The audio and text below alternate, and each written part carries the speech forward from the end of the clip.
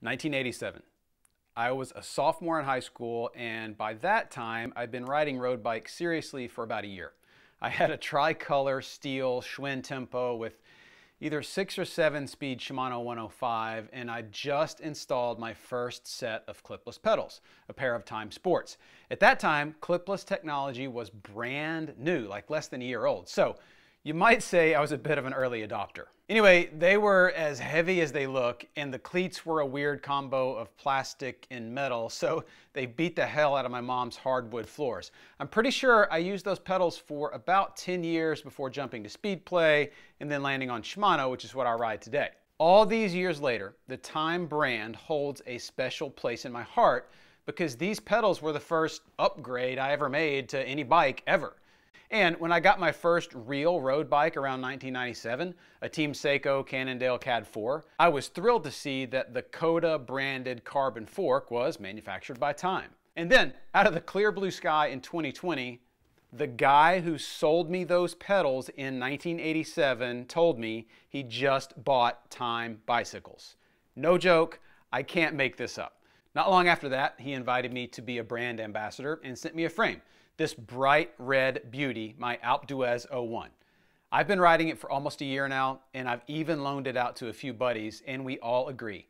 It's one of the most well-refined road bikes we've ever ridden. And the reason is simple. Teim owns literally every step of the manufacturing process from thread to frame.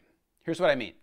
Teim is the only brand outside of Asia that owns both the braided carbon structure and the resin transfer molding processes. This allows Teim to control every individual strand of carbon used in the construction of a frame. They've been doing this for close to 40 years, and as a result, they've elevated the standard in creating carbon fiber to match the level you find in a Formula One car. There are two key acronyms to remember here, BCS and RTM. BCS stands for braided carbon structure, and it's Teim's process of weaving braids of carbon fibers into complex bidirectional textiles of fabric. And since they're weaving the fabric before it's impregnated with resin, they're able to tune it with different materials. They currently choose from 16 filaments to perfectly tailor the carbon layups. The important thing to remember is that this process allows something that is unheard of in the cycling world: continuous, unbroken fibers that run the full length of a tube or structure. And when the fabric's ready to move to production, Teim employs resin transfer molding, RTM, to minimize defects in the composite.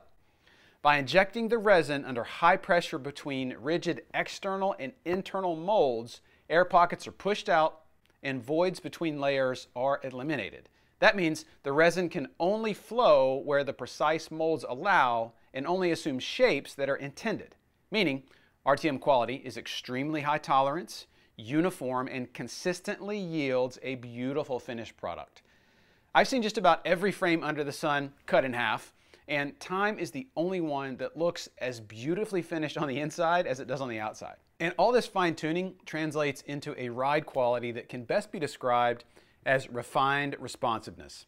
Tons of frames have one or the other, or a mix of both, but typically when you tip the scales in the favor of responsiveness and stiffness and low weight, you lose refinement, which to me includes things like ride quality, compliance, handling, and comfort.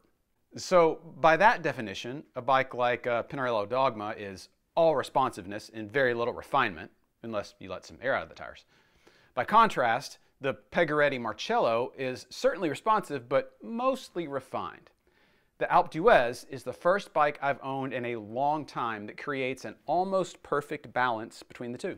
It corners and descends like the Dogma and screams uphill like my old Cervelo R5, but when things slow down or it gets bumpy, the bike isn't harsh and unmanageable, making it really easy to stretch my rides out past 4 and 5 hours. And because it's tuned for refinement, it's also super versatile. I ran it with 30C tires and my shock stop suspension stem for BWR and loaned it to my buddy with the same setup for our annual gravel training camp here in Temecula. That's a camp where we get together every January, and across 4 days we do around 250 miles with 25,000 feet of climbing. The mix of terrain is about 70-30 road to gravel. Quick side note, don't run 30s with this frame unless you don't mind scraping off some paint. 28s are really about as big as you need to go. And if you need something bigger, the new ADHX uses all the same tech with all road geometry and clearance for 38s. It's obvious that I really like this bike, but to prove it, I want to cite one thing, and it's kind of a big deal. After 6 months of owning the Alpe d'Huez, I sold my beloved limited edition Cervelo R5, which is a bike I swore I'd keep forever. Nothing I rode ever came close to that R5, but after one ride on the time, I knew the R5's days were numbered. I found a good home for it back in Arkansas, and the time's so good that I have zero regrets about letting it go. Thanks for tuning in, and if you'd like to learn more about Time, feel free to drop a comment below or visit their website at www.timebicycles.com. Full disclosure, they gave me a frame to test at no charge and helped me hire a camera jockey for the beautiful footage you saw in this video. But these opinions, well, obviously, they're all mine. Take care, and I'll see you next time.